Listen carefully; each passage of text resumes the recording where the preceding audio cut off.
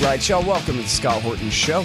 I am the director of the Libertarian Institute, editorial director of antiwar.com, author of the book Fool's Errand, Time to End the War in Afghanistan, and I've recorded more than 5,000 interviews going back to 2003, all of which are available at scotthorton.org.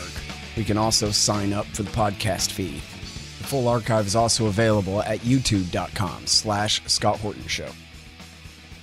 All right, you guys, it's been a little while, but we got Gilbert Doctorow back on the phone. He's an American living in Belgium and keeping a very close eye on events in Russia and in Far Eastern Europe, in Russia's sphere of influence. Welcome back to the show. How are you doing, Gilbert?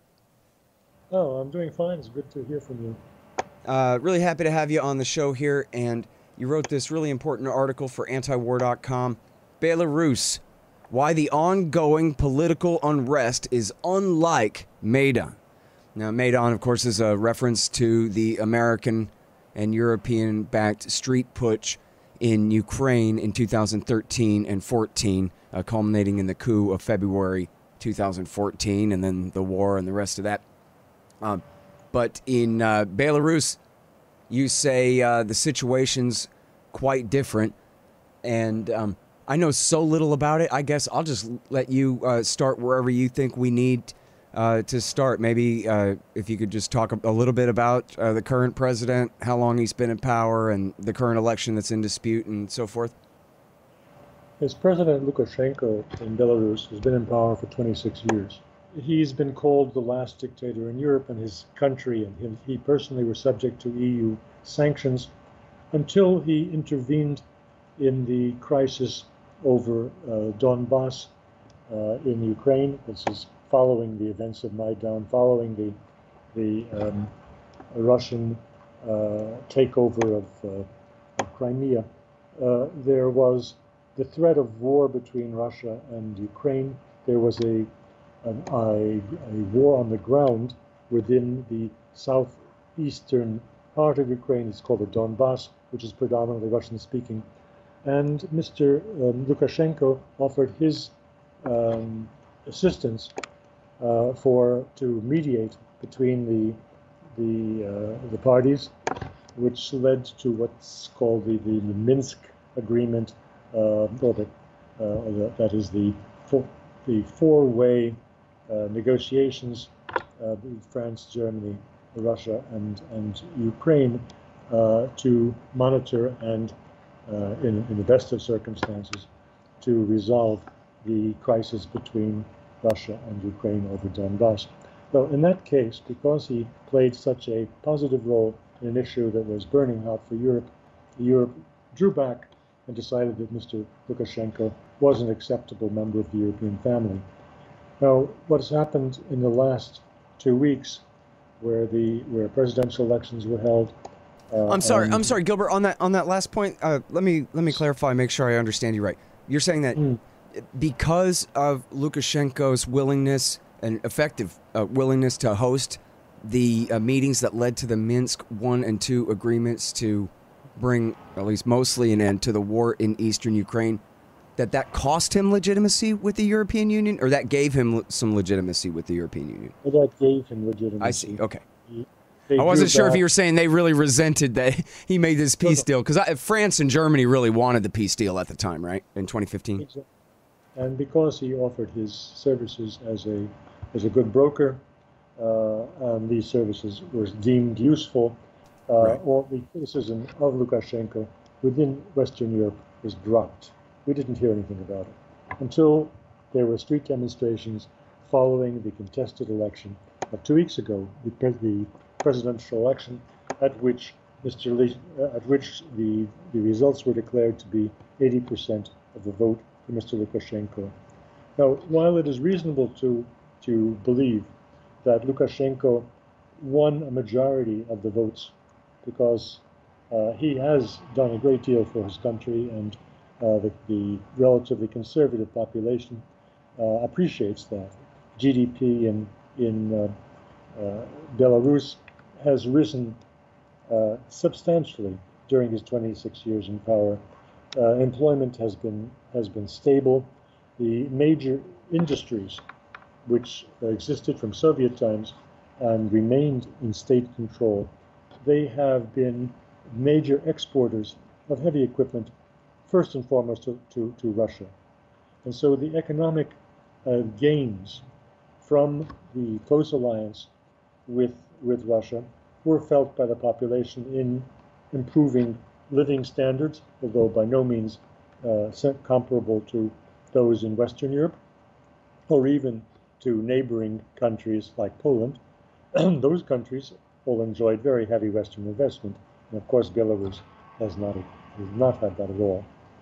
The conservative government that he's led, by maintaining state enterprises, avoided the scandalous takeover of state assets in privatizations that took place in Russia and also took place in some of the East European countries.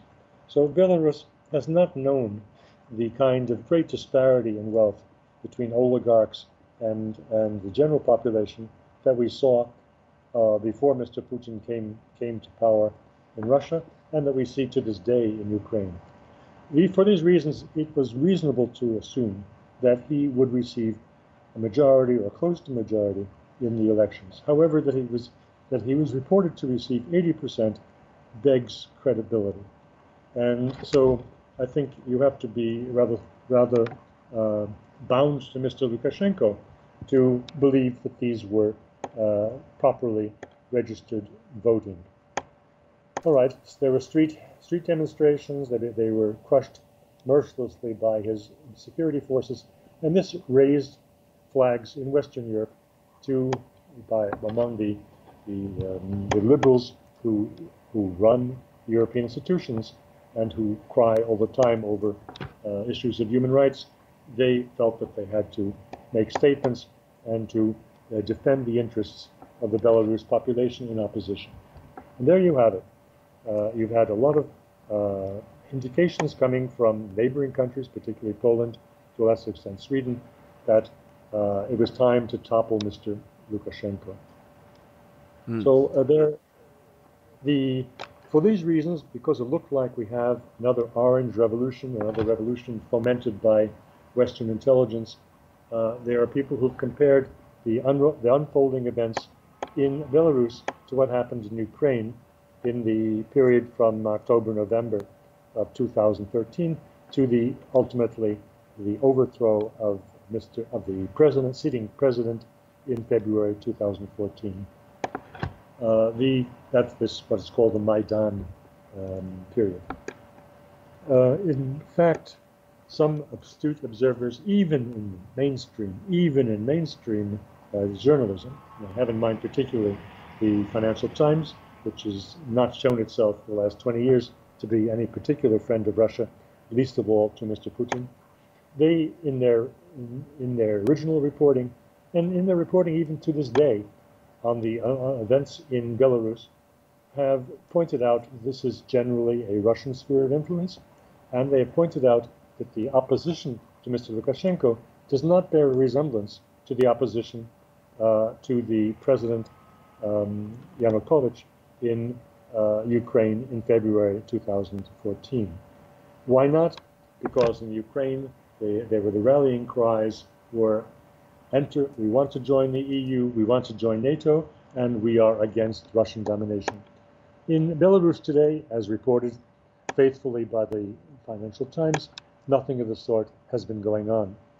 There is no discussion of joining the EU. There is no interest in NATO. There is only motivating the opposition forces by their own acknowledgments to the press, the wish to have new elections, fair, transparent, and internationally supervised, where they believe Mr. Lukashenko will be removed. That's, of course, open to discussion whether he would win or lose a new election. But the main point is that this, on the opposition side, there's no comparison with what happened in Ukraine in 2014. My contribution in the article that you're referring to was to look at the other side of the equation, which nobody has discussed. Who is the president of Ukraine, and how is he different from Mr. Yanukovych? The difference is glaring. Mr. Yanukovych was in a weak position. He had already, this was not his first time as president.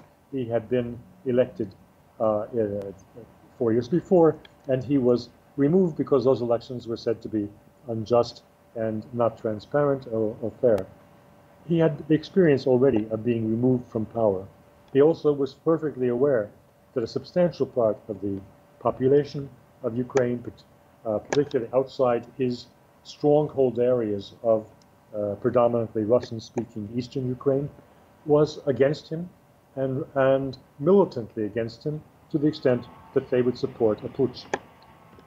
For these reasons, Mr. Yanukovych accepted European mediation, which incidentally is what was offered last week by none other than Emmanuel Macron, the president of France. He offered his good services to help mediate between Mr. Lukashenko and the opposition, playing exactly one for one where we were in the Ukraine in 2014. As I said, Mr. Lukashenko is no Yanukovych. He is a man who has been ruling for 26 years, who has not had any serious opposition until now, and he is by temperament, I would say, a very brave person. Brave or stubborn or whatever you want to call it, he has put his life at risk. He has gone out to places of demonstration, as in the case of a few factories, and he has stood up and argued face to face with his opposition, the people who call upon him to resign. And he has told them in no uncertain terms that they will get new elections in the near future only over his dead body. Well, that is, as I said, either a statement of great courage or a statement of great obtuseness. I think it's courage. He is a combative personality, and he has shown himself to be hyperactive. He has traveled to the western frontier of Belarus to supervise the mobilization of the Belarus armed forces to ensure that NATO doesn't use the disturbances within his country to violate the sovereignty of Belarus. So on both sides of the equation, the opposition is not comparable to what we saw in Ukraine, and the president, the regime, is not comparable to what we had in Ukraine before the overthrow of Mr. Yanukovych's government. Hey man, you guys are going to love No Dev, No Ops, No IT by Hussein Badakhshani. It's a fun and interesting read all about how to run your high-tech company like a good libertarian should. Forget all the junk.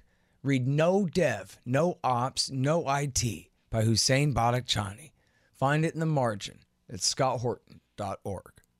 Hey y'all, here's the thing. Donate $100 to the Scott Horton Show, and you can get a QR code commodity disc as my gift to you. It's a 1-ounce silver disc with a QR code on the back. You take a picture of it with your phone, and it gives you the instant spot price and lets you know what that ounce of silver is worth on the market in Federal Reserve notes in real time. It's the future of currency in the past too. CommodityDiscs.com, or just go to scotthorton.org/donate. Hey guys, Scott Horton here for expanddesigns.com. Harley Abbott and his crew do an outstanding job designing, building, and maintaining my sites, and they'll do great work for you. You need a new website? Go to expanddesigns.com/Scott and save $500. What about the parallel with American intervention there? When I see these people talking about the slipper revolution, sounds like right out of the NED playbook. Orange Revolution, Cedar Revolution, Lemon Revolution.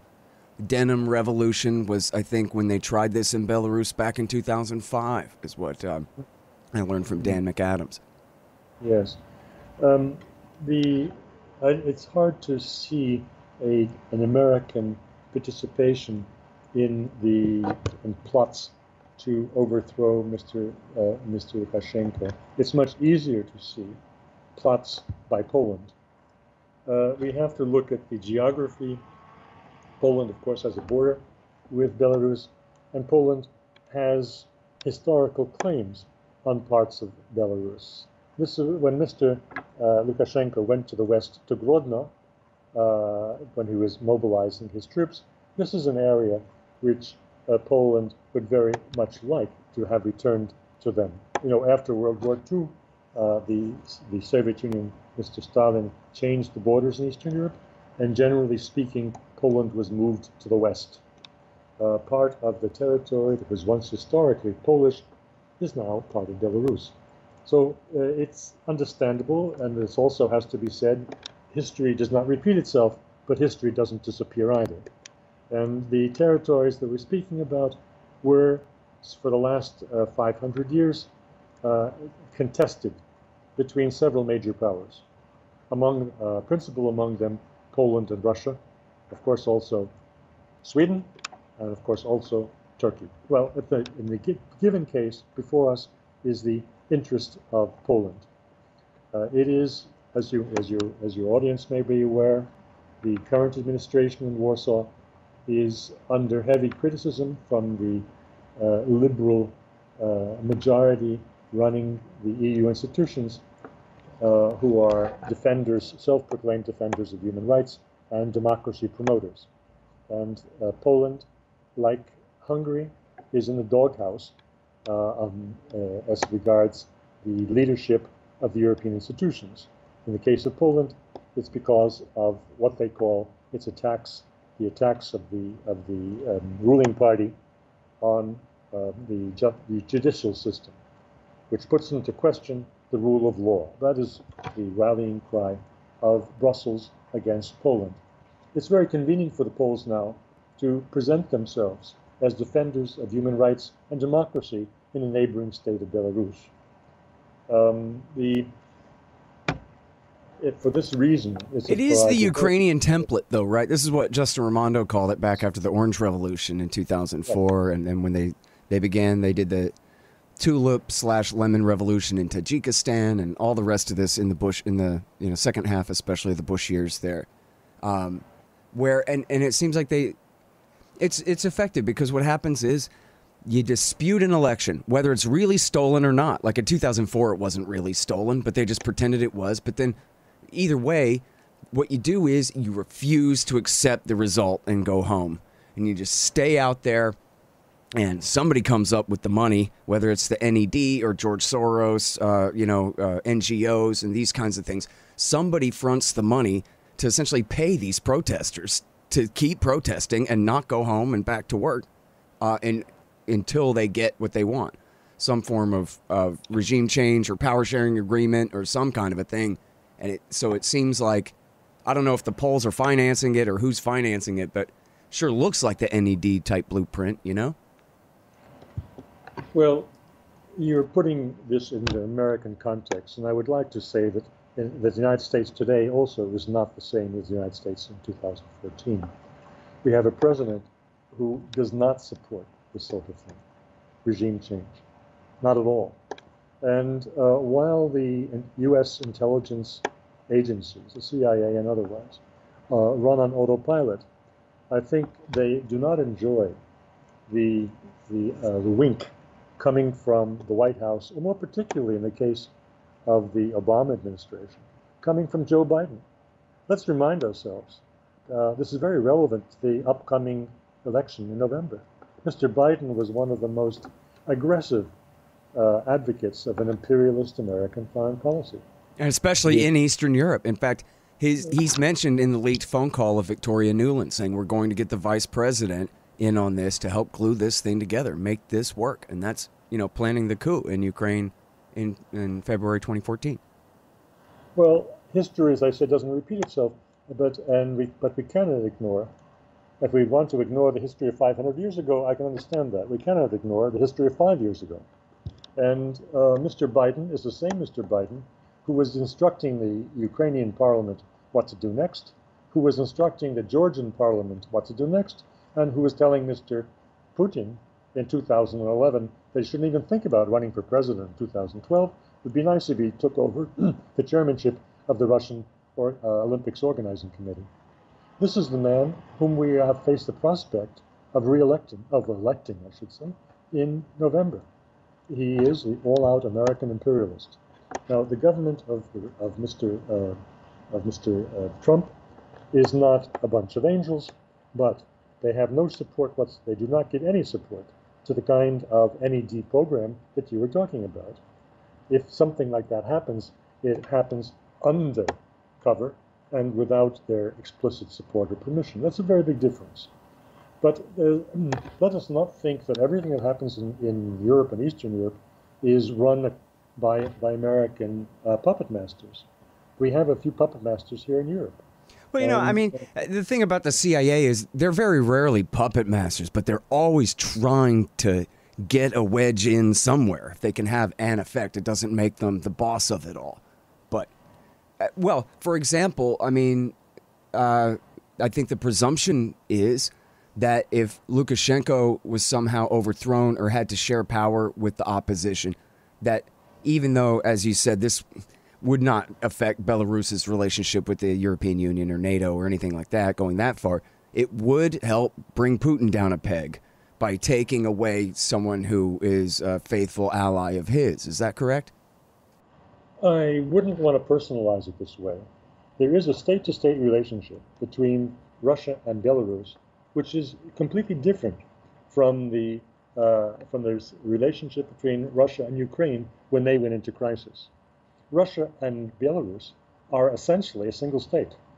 That's something we should not overlook. They have a union alliance. Therefore, when Mr. Lukashenko calls upon Mr. Putin to give him assistance with police forces, it's his own state, honestly.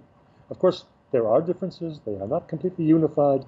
They don't have the same currency, but they do have a treaty which makes them more than allies and a little bit less than a unified state. In fact, I read an article. I thought it was important. The headline said Putin prepared to send troops to Belarus, but then in the article it says no police. He's prepared to send civilian domestic police into Belarus to help, which is maybe bad enough, but the Americans didn't seem to understand the discrepancy, but the actual quotations had it. You can excuse their failure to understand it because the Russian original uses a term that is very distinctive, and it could lead to misunderstanding. It is the forces of law and order. That is exactly what Mr. Putin said. He didn't say police, and he didn't say army. The forces of law and order. So you can leave it to your own judgment whether these are special forces or something or other. But the point is, he has every right to do that. There are all of the legal room for that exists in the agreements, the state-to-state agreements between Belarus and Russia going back some time. But before we end this discussion, I don't want to let Mr. Lukashenko off the hook, which is what would seem to be the case. The mess that he's in is largely of his own making. When people say, yes, Mr. Putin doesn't want to let a fellow authoritarian or go down because it could somehow damage his position in his country. This is rubbish. This is for school children. The thinking of people like Putin and people like Lukashenko is on a different plateau entirely. And it's not the kindergarten stuff that you find in most American mainstream coverage. The reason why Mr. Putin would not think of allowing a change in alliances or of orientation of Belarus is because of one reason: the strategic importance of Belarus to Russian national security. That is a buffer between Russia and Poland and Russia and NATO. And it gives a bit of space for strategic space that you need in any conventional warfare. For that reason, the idea of Mr. Lukashenko going down, or his regime going down, is unthinkable and will not happen. And the man may go, but the alliance with Russia cannot go. The Russians will not tolerate it, and anybody who has half a brain in the West will accept that fact. Yep, that's what Dan McAdams said too, was, whether the Americans are really intervening and the degree to which they are or not may remain unknown, but one thing is certain, and that is Russia will win this, because for them, this is everything. It's not even Ukraine. Belarus is even more important than Ukraine to them. Well, one part of Ukraine was important, and they took it.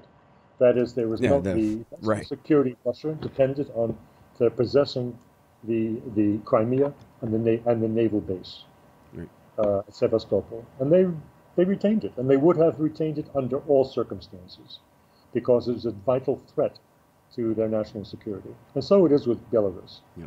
And as James Carden pointed out to me, it was actually the British parliamentary report that explained that after the coup, there was a letter signed by, I think, 3 former Ukrainian presidents saying now is the time to kick Russia out of the Sevastopol naval base. And it was only then that they made their move, when it was clear that this was actually in play. They had been happy with the status quo since 1991, that fine, let Ukraine control the peninsula as long as we get to keep our naval base. And they had never seized it before. It wasn't until after the coup and the threat to kick them out and turn it into a NATO. In fact, Putin joked that, as much as we love our NATO partners, we thought that it would be better for them to come and visit us there at the holidays instead of us coming there to visit them at our former base. American forces did visit. It's not been reported in the press, but there was a conflict of Americans landing at Feodosia on the eastern coast of Crimea. And there was a little bloody confrontation with Russian forces. You're talking about in February or March of 2014? That's right.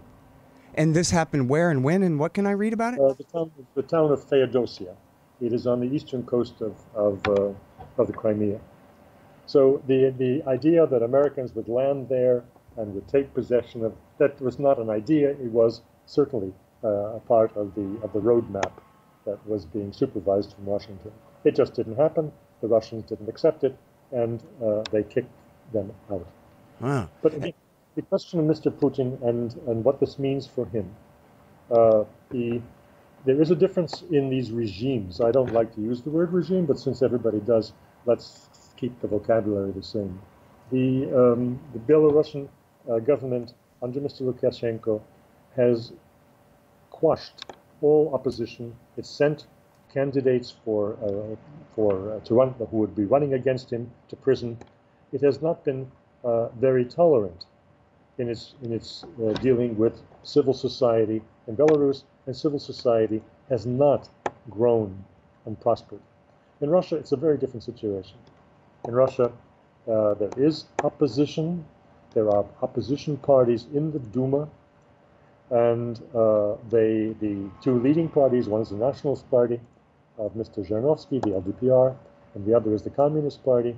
The Communists retain, even today, after all that's happened, after all the old Bolsheviks dying off, so to speak, in the last 30 years, they still have about a 20% poll in national elections.